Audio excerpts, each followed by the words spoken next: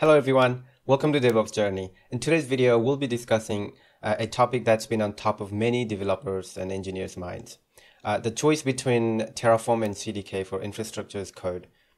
Both technologies have been extremely popular in the recent years, but it can be difficult to know which one of these is the best fit for your organization.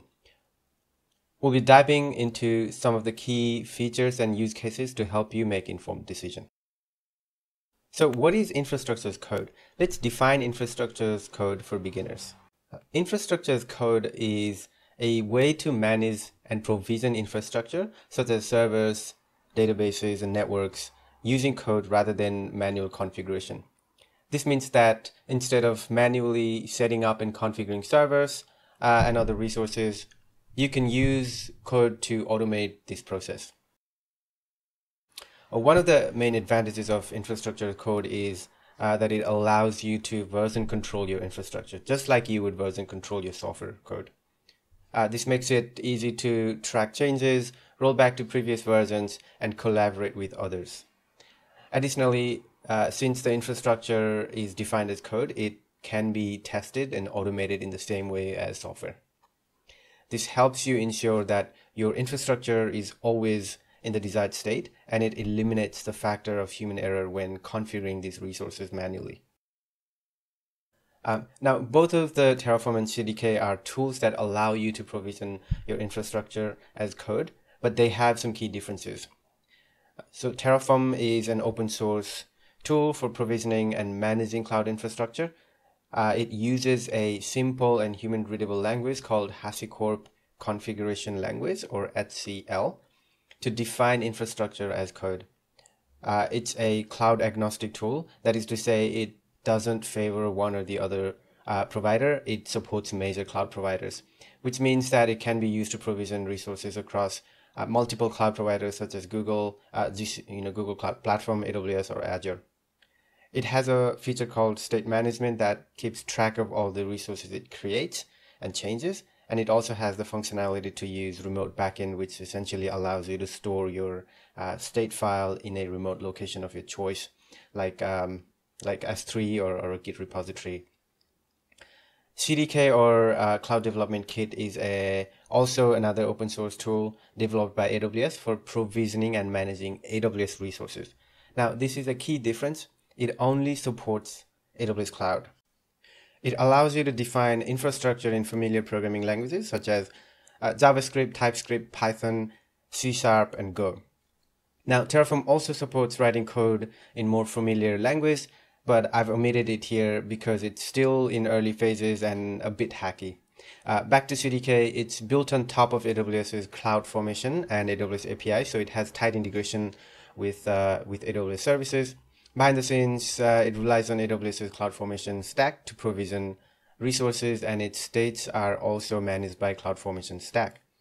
As we can see, CDK is tied to AWS, and this makes it a more natural fit for organizations that primarily use AWS and can utilize the benefits of these tight integrations.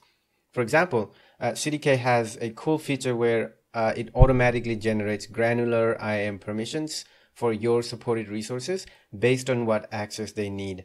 This adds more security and locks down the app to only access they need. While on Terraform, you have to ensure you build IAM resources and policies yourself. On the flip side, it also means that it is less flexible than Terraform when it comes to adapting multiple cloud providers. While choosing between the two, another important feature to consider is drift management. Drift management refers to the ability to detect and remediate differences between the desired state of your resources and their actual state. Both Terraform and CDK have drift detection capabilities, but the way they handle drift is a bit different. In Terraform, you can use Terraform's Terraform plan command, which compares the desired state with the actual state. While CDK uses CloudFormation Stack's drift detection feature.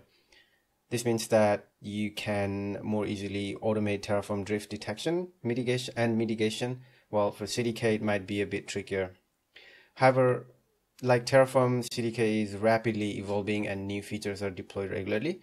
So keep an eye on their GitHub releases page for this feature. Another factor to consider is the time to get started with the tool. So if you're new to the tool, new to both of the tools and have no programming experience, then HCL, in my opinion, is easy to learn. But if you're already familiar with the programming language supported by CDK, then you can stick to AWS, and you plan to stick to AWS for a while, then CDK might be a better choice for you, as you can bundle your AWS resources and your applications together. Additionally, think about who's going to support this infrastructure in the long term and what capacity the team has. Both tools are powerful and also very vast, so you need to consider overall support structure of the platform you're building before choosing these tools. For example, if you have primarily developers in your team, then CDK might be a better choice because the developers might already be familiar with a language that CDK supports. So in summary, Terraform is the cloud agnostic tool with lots of flexibilities, while CDK is the tightly integrated AWS tool with support for multiple languages.